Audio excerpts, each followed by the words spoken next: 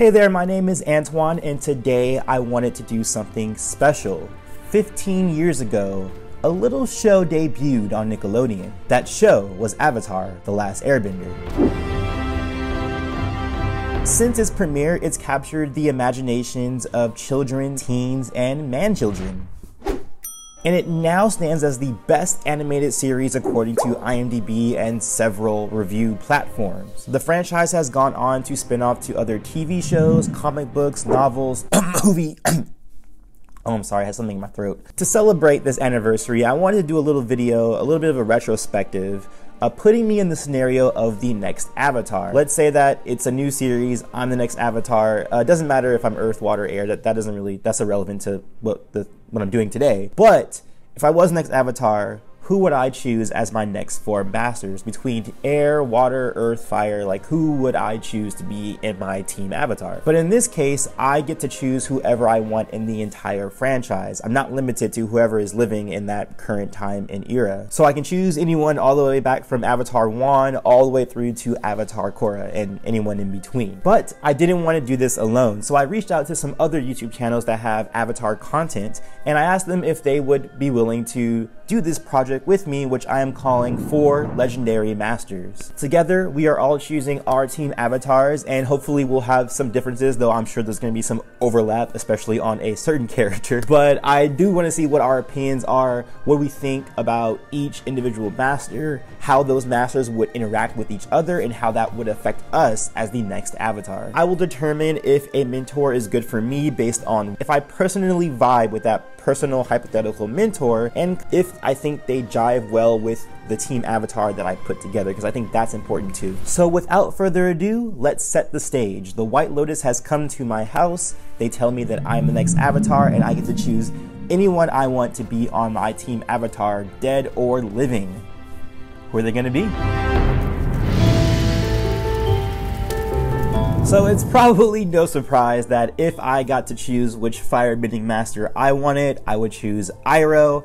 I'm sure I'm not alone in that. It's very hard pressed to pick anyone else. I did kind of debate a little bit with John, but he's a little bit too much of a downer for me, and he's a little bit too steadfast, I feel. Especially when you have Iroh as a choice, I'm definitely going to side with Iroh. Maybe there was some Zuko in there, but I don't know how much I would like him as a mentor, as just maybe like a buddy or something like that. But Iroh for sure, like beyond just a firebending master who can teach me the ways of firebending, a little bit of lightning redirection, he just has a wisdom that I think a mentor should have. And in terms of my team avatar, I would have him as the firebender, as the wise firebender. He'd be the wisdom guy in my group, the guy I want to go to for maybe like life lessons beyond just what I'm doing in my bending. And the great thing about Iroh, I kind of liken him between a Mr. Miyagi and a Yoda. Mr. Miyagi in the sense that the way that he taught Daniel LaRusso from the Karate Kid movies, if you've seen those, is that the reason that we learn to fight is so that we don't have to. And I feel like Iroh is in that, you know, kind of ballpark where he says, or I would think he would say or agree with Mr. Miyagi in that we don't really train to fight to exert our will over someone else or to be the aggressor in a situation. We learn to fight so that if it gets to that point, we can stomp it out, or because we are so skilled or someone knows that we're, you know, the better in that regard, they won't want to do anything about the situation. So I like that philosophy of learning to fight, not because we want to, you know, be bullies, but because we want to protect. And then with regards to Yoda, you know, I think back to Empire Strikes Back and how Yoda describes the Force and how we're all connected and how it's in everything. That is the same way that Iroh would speak to the spirits in the world of Avatar, and how everything is connected and how there is a balance to the world. And it's the reason why he is so renowned and so great as he is. It's the reason why he was able to figure out lightning redirection, is because he was able to look at the influence of waterbenders, or the reason that he was able to, you know, just jump into the spirit world is because he is so in tune. And I think I would need that. Any avatar, team avatar, needs that kind of energy. You need someone who is spiritually inclined, and generally that's going to be the airbender usually, but Iroh I think fits that bill pretty well. You also are going to want someone who is, you know, has great wisdom beyond just the bending itself, but bringing that worldly wisdom into the bending arts itself, I think is going to be a great fit for any team avatar. So definitely Iroh would be my firebending master. So next up on my list was kind of hard, really, because there's not really a lot of airbending masters that we've seen in the series itself. You really have the choice of maybe like 4, maybe 5 if you're looking at the Kyoshi novel. But, or if you're looking at avatars themselves, maybe you want an avatar to be just your pure, you know, airbending instructor. But I went with Guru Lahima. Now that might seem kind of strange because he's kind of, I would say, in antithesis to Iroh, but that's kind of the reason why I want him on my squad. I would like to see how they would kind of clash in philosophy, what their debates, what that would bring forth, and how I would be influenced by that, by seeing how they are interacting with each other. But as you guys know, with Guru Lahima, he is shrouded mostly in mystery. And he's mostly just, we know about him through his poems, the poems of Lahima, which were mostly recited by Zahir, because Zahir is a total Lahima fanboy. And that's the reason I didn't really choose Zahir, because I think he's a bit too radical. And I didn't choose Aang because I feel like he would be overly permissive as an instructor. I would probably need a little bit more regimen, and with Aang, even as I kind of, if you see how he was with his children, I don't know if he would be the best instructor for me. And then for Tenzin, similar to Korra, I would have a similar reaction to her in the way that he's so dogmatic about the airbender way, and this is like traditional discipline, and this is how it has to be done. I would probably have a little bit of a fight back on that, because I would want to be a little bit more freeing, which is why I chose someone else for my other team avatar, which I'll speak on later. But yeah, I kind of landed on Guru Lahima, really just to kind of throw a wrench in there, and just so I can get different ideas out of my team avatar rather than the same like wise wisdom kind of, you know, shtick going on. And also Lahima was a radical thinker. For him to even enact an ability that everyone at the time thought was impossible, and that no one replicated for another almost 4,000 years in the Avatar universe. Not that I want to like learn flight, or I'm into, you know, his philosophies of burning everything down and that sort of thing, but I do want to be challenged by a master in that way, so I can have a more well-rounded training regimen at the end of the day. So yeah, Guru Lahima will be my airbending master, mostly because I don't really have too many choices, and also I am sort of intrigued by his philosophies, his different way of thinking within the Avatar universe, and I think he would play a pretty interesting dynamic within my team avatar. So for this next one, I will probably say I'm going to go with Katara as my waterbending master instructor. I also was debating between her and Udonlok. Udonlok mostly because of the spirit bending, and also I do like his technique as a waterbender.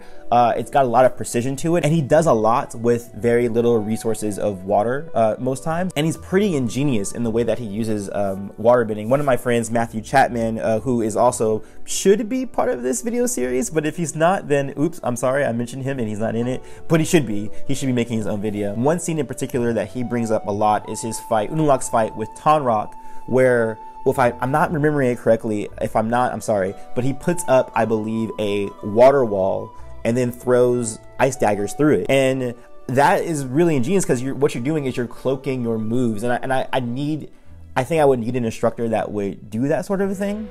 But at that same token, I do feel like this group of Team Avatar does need that nurturer and that rock.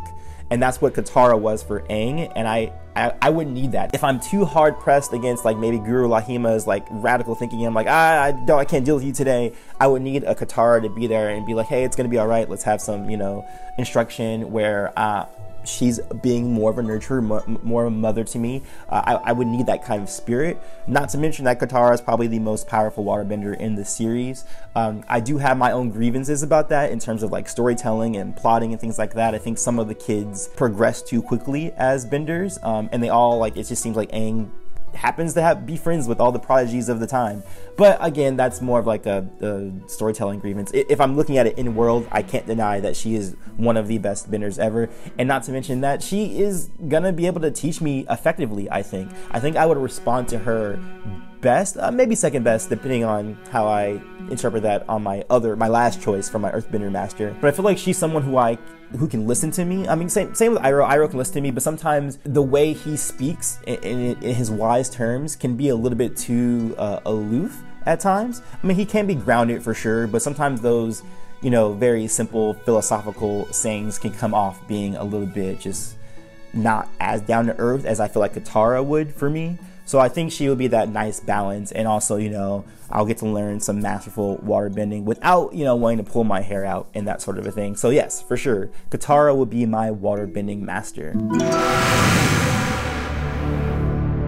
And to round out my team avatar, my last choice for my Earthbending master would be Su Yin. I did have a really hard debate with Earth. There's a lot of good examples you can have from Earth. There's great benders like King Bumi, you have Toph, most recently you had Lao Ge from the Kyoshi novel. But then you also have Jiansu, who I really, really liked, especially in the way that he played the political game, because I think that's an important facet. Wow, even me talking about it right now, I'm thinking maybe Jiansu should be my Earthbending master and not Su Yin. Ooh, because I am kind of missing that political upholding. Oh, I think I'm gonna change it. Okay, you know what? I'm gonna change my answer. I'm gonna change my answer right here on the spot, on camera. So here, I'll explain why I did Su Yin at first. And yeah, Su Yin kind of has overlap. Okay, so the thing is, I picked Su Yin because I felt like she was a very progressive earthbender. And she always wants to see the best out of you. And the best out of you in your own way, in your own path. And you can see that by the way she raised her children, how she raised them to be individuals. Like you had her artistic son, and then you had her boys who created their own game. You know, she lets people flourish underneath their own weight. And I guess by that regard, she does become a second nurturer, which is a little bit too much overlap with Katara, which is why right now I'm gonna switch it to Jiansu. I think I'm gonna have Jiansu because I already have that facet kind of, you know, there for Katara. Katara is very similar in that I think she will let me do my own thing within her teaching regimen. But Jiansu would teach me the political game of being an avatar. And I think that's something that's overlooked quite a lot in Avatar because it's mostly action adventure. It's about, you know, fighting all the time. It's one of the failings that Korra had, you know, is that she wasn't very politically minded. She wasn't good at, you know, putting the nations together. And Jiansu is all about that. He's all about the machinations of putting this player here and there just to make sure that everyone is appeased and that everything's right. Now, granted, he did it in a bad way because he is the antagonist of that book. But again, you know, if I have this entire team avatar of like an Iroh who can rein him in, or I have Lahima who has probably some different insights about what he thinks about, you know, political structure and that sort of a thing. And then I have Katara, and I can have these people debate, and I can choose from their debate what is best for me. I think that's a pretty good team avatar, and I think that he would fit nicely into that socket. And also, you know, of course, he's a great bender. He's definitely talented, and he'll teach me in that regard. For me, I don't think this should rest mostly on just bending ability. I think it should be more than that, because being the avatar is more than just, you know, oh, I can bend all elements and I can just like shut you down. It really is about keeping the nations together, keeping the peace between the spirits and the human realms. And I think that Jiansu in particular will help me with that regard. And then the overall basis of this team works really well together, and presenting different facets from bending arts, from philosophy, from political intrigue and philosophy. I think that would work really well. I like that. Like Iroh the wise, I like Lahima the radical, Katara the nurturer and the rock that holds everything together, and then Jiansu as like the political master who can teach me the ways of being an avatar day to day. So yeah, that is my list of the 4 legendary masters, my team avatar if I was the next avatar and I had the choice of anybody in the entire franchise. That is my team. Let me know what you think in the comments below. What are your top 4 masters? And also, beyond just the scope of in the comments below, I would love it if you guys did this as a video response. I would love to see you guys do your own video about your 4 favorite masters, what your team avatar would be, why you would choose those 4 masters, and what they would do for you as the next avatar. But as always, guys, I'll see you on the next one. Peace, love, and remember, be water, my friends.